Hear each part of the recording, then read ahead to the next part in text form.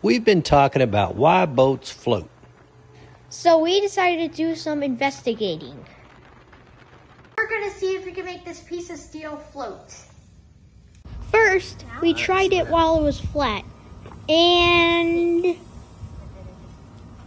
it sank a little slower than we expected, but it did indeed sink. So we knew we needed to give it a shape. I wanted to shape it into an open-top cube, but Alex suggested we try to make it into a kayak shape, so we gave it a shot. We traced out the bottom and made some cuts to make the sides easier to bend. We used gloves so the sharp metal didn't cut our hands. When we had it shaped, we knew the sides would leak, but we wanted to test it anyway, just to see what would happen.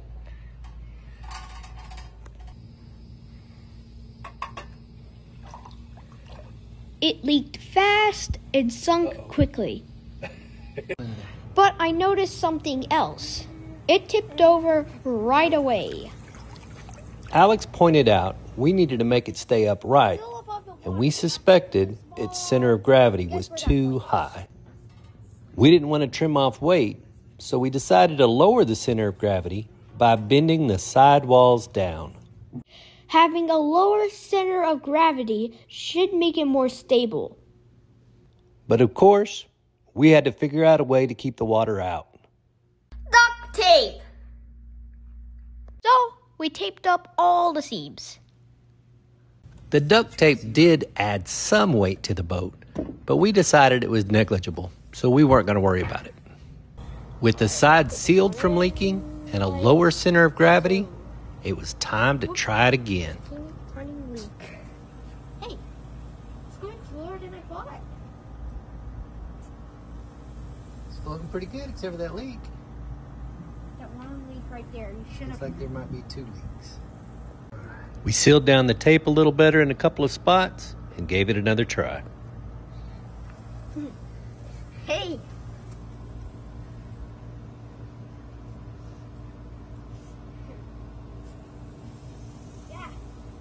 It floats! It sure does.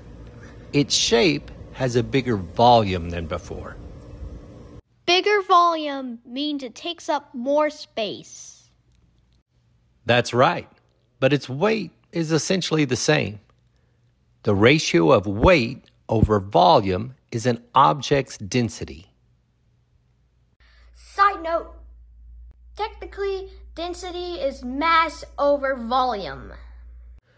But for simplicity in this video, we will just say weight. We lowered the object's density by giving it a shape. The new shape is made up of the metal and the air inside, as long as water doesn't leak in and push the air out. If the object is denser than water, that is, if it weighs more than the same volume of water, it sinks. If the object is less dense than water, meaning it weighs less than the same volume of water, then it floats. The flat metal shape was denser than the water, so it sank. The leaky ship sank because the air in the object was pushed out by the water, leaving only the metal, and it was still denser than the water, so it sank too. But the sealed up boat kept the water out, and the object's volume was made up of steel and air, and the resulting density was less than water, so it floated. That's why big steel ships can float. The heavier the ship is, the lower it sits in the water. How much water it pushes out of the way is called displacement. The weight of the water it displaces is equal to the weight of the boat.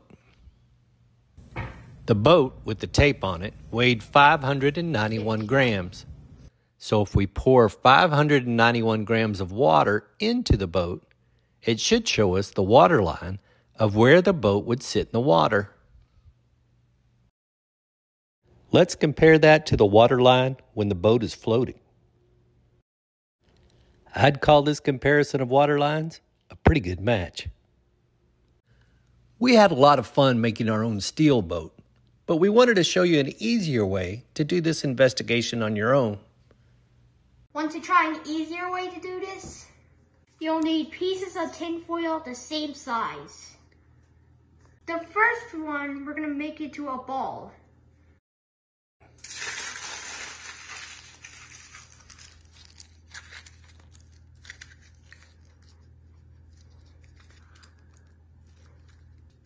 The second one, I'm going to shape into a boat.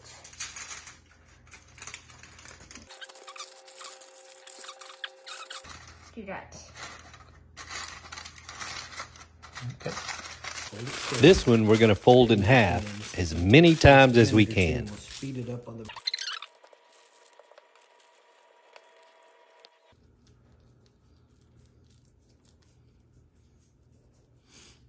Before we test each shape, let's use what we learned about density to make some predictions.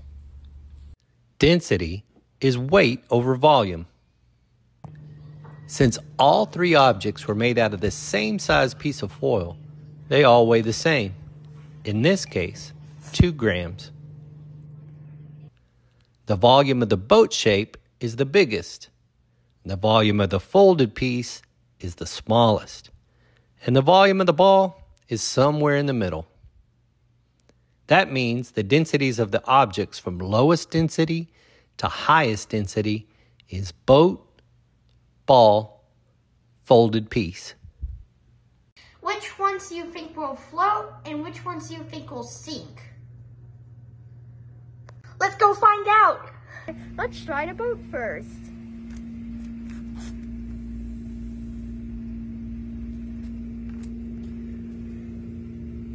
It floats. Now, let's try the ball. The ball floats too, but it does sit a little lower in the water. And finally, the folded up piece.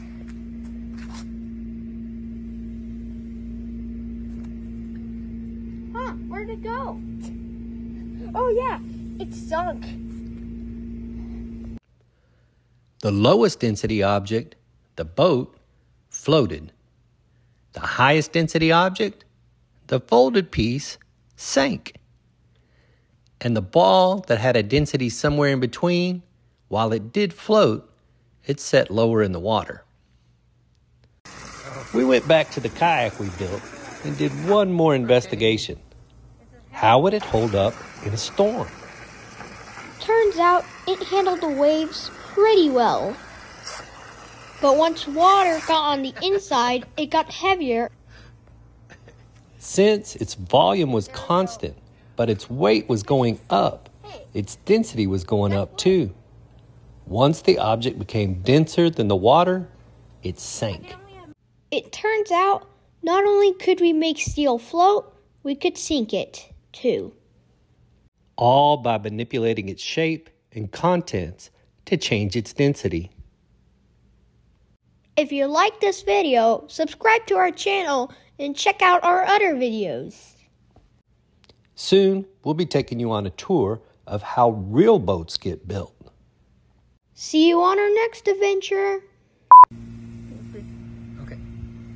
Let's try the boat. Whoops. Okay.